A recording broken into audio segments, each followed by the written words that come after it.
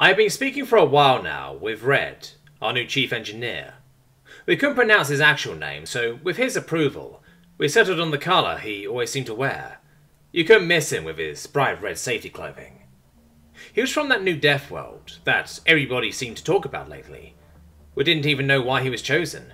There were cheaper options, and we desperately needed a new chief engineer after, well, poor Gartin passed away. So naturally everybody was a little on edge around him, but our captain's progressive thinking turned out to be wonderful, because he not only doubled the efficiency of nearly half the ship's systems, he turned out to be so nice too. He is polite, reserved, helpful, and has such great humour. Everybody seemed to like that gentle giant. Furthermore, finally there was somebody who was interested in our work. We rarely change our crew, so we only see new people when we have passengers. Usually they can provide really deep and meaningful conversations about art, culture, philosophy and politics, but no one seems to care about our passion.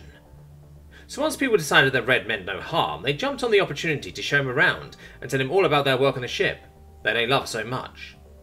That day though, I had a great idea. He too talked enthusiastically about his engineering work, but he didn't invite us to his workshop yet, so I was going to surprise him with a visit. Though, if he didn't have time to chat or show things around, I could still give him a welcome present.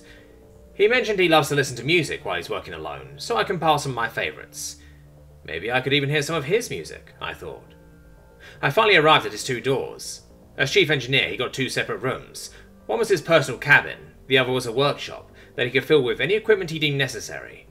He often complained how different and weird our technology was to him, so I thought maybe I could get to see what led to those improvements on the ship. However, the doors were much different from when I had last been around this part of the ship. They were lined with black and orange stripes and had bright pictograms and writing painted on them.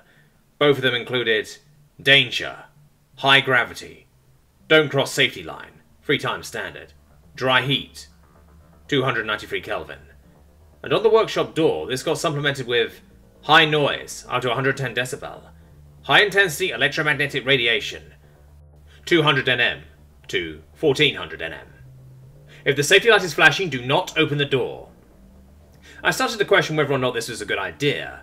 Well, if the danger light wasn't flashing, and my species can live in 293K, it shouldn't be too bad. I pulled the lever to open the door, and the metal slab started to separate in front of me.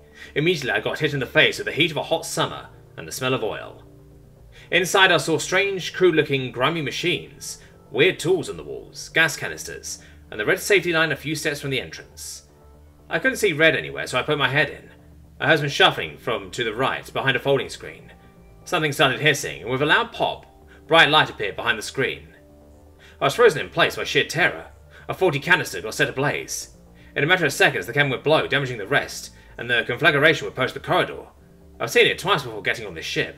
They even taught it in school how to try to prevent this. Boom. But I was alive. The light was still emitting from behind the folding screen, and the sound came from a speaker on the wall. It took a second to process that the boom, which sounded more like a high-powered electrical arc, was followed by the sound of some instrument. Then 2 second booms. It had rhythm. A set of drums joined to provide a beat, along with sharp metallic clanking. The booms got elongated and rapidly shifted pitch. It was deafening. It was terrifying. It sounded crude, but nonetheless, it was music. This was human music? Maybe the speaker was faulty, or our hearing is more different than we thought. Then suddenly somebody spoke. It also came from the speakers. A deep, guttural, harsh, angry voice in a language I could not understand. I realized it must have been the human language. Red spoke Galactic Standard with the same accent. He didn't speak. He stretched his words to match the speed and tone of the music. He did what only a few species did. He sang. My translator kicked in. We had to carry it for those who did not speak fluently yet, or were incapable of pronouncing Standard. I heard the monotone translation in my ear, a few seconds late to the actual lyrics. I am standing alone, and I am looking at the battlefield. After the fight, all that is left is wasteland. And now I am searching for a new method to defeat my enemy. Bloodshed. Translation: the killing or wounding of people, typically on a large scale during a conflict. I have seen enough amounts of death and pain. I will run. They will hunt me to no avail. I will hide. They will be searching for me. I will regroup my people. I will act like I am retreating. They will pursue me. coup de grace. Translation: a final blow or shot given to kill a wounded person or animal. I will win, but never fight. A slender figure appeared from behind the folding screen. I didn't even notice the light ceased. It was red, but without the plus insulation underneath. His clothes seemed unusually baggy. He wore some kind of mask with the most terrifying image painted on it I have ever seen. Glowing blue eyes above enormous bared teeth. As he exited, I heard him shout louder than the music and sync with the recording. He saw me and froze in place. I ran for my life as the translator finally finished with the last sentence. That is the art of war.